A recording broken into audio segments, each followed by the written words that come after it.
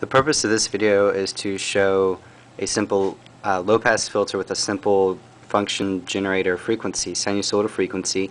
The corner frequency for the low-pass filter has been set at 1,000 Hertz, 1 kilohertz. So the function generator is currently set at 365, and everything works fine.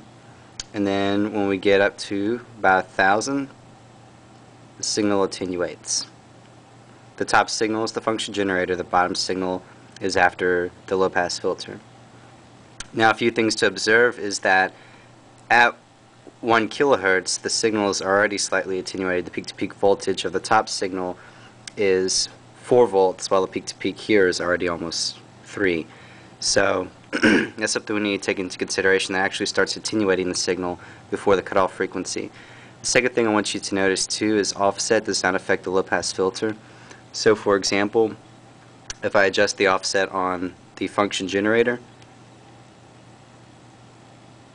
it's the same until it hits the rail voltages, so it does follow it. And so for example, if I go to a really high frequency, the offset still follows.